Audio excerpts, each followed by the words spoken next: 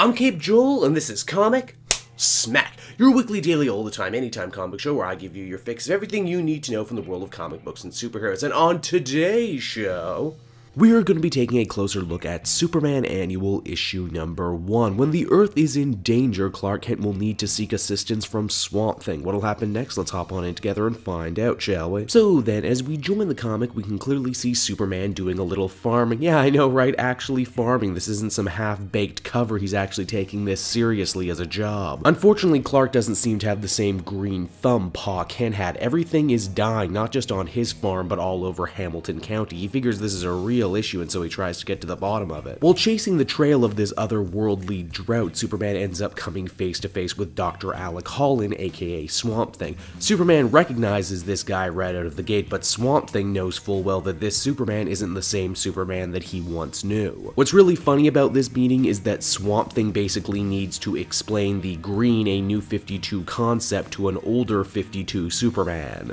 Basically, for the uninitiated, the Green is a matrix of life that strings together everything that is plant life. Furthermore to that, Swampy says that this new Superman is to blame for why everything in Hamilton County is dying, and the reason is actually really clever and really well done. As any comic nerd worth their salt can tell you, Superman, indeed all Kryptonians, draw their amazing superpowers from Earth's yellow sun. Only it would seem, unlike the younger, less experienced, less powerful Superman, this older Superman actually is sucking down more sun juice and therefore adding more sun radiation around himself. That's why nature is sick and dying in Hamilton County, and because Swamp Thing is a protector of the Green and a warrior of the Parliament of Trees, he pretty much has to stomp Superman here and now. Well, okay, it's a little bit more complicated than that. Swamp Thing offers to fuse with Superman and more or less get him in line with what the new 52 Superman was doing. But as you might have guessed, Clark isn't exactly all gung-ho about fusing with an Earth elemental, especially one like this who he doesn't exactly know. This means the two men end up having a knockdown, drag-out brawl, and while Superman may be incredibly powerful, Swamp Thing is on a whole other level. He is literally like fighting the very Earth itself. Holland eventually ends up forcing a fusion between himself and Superman, and in doing so, he's allowed to see into his mind. He realizes how this new Superman has adopted this Earth and how this new Earth has adopted him in return, but for things to get back to the way they used to be, this Superman is going to need to cut ties with his old memories. Essentially, to put nature back in whack, Superman is going to need to be reborn via Swamp Thing so that he can once again truly be the man of tomorrow. And yeah, that's pretty much exactly what happens. Swamp Thing helps out Superman, life returns to Hamilton County, and Swampy even gives the Superman family a nice little keepsake. Superman Annual number 1 is a great type of annual story, a nice little done-in-one with a beginning, middle, and end that sees two heroes who don't normally cross paths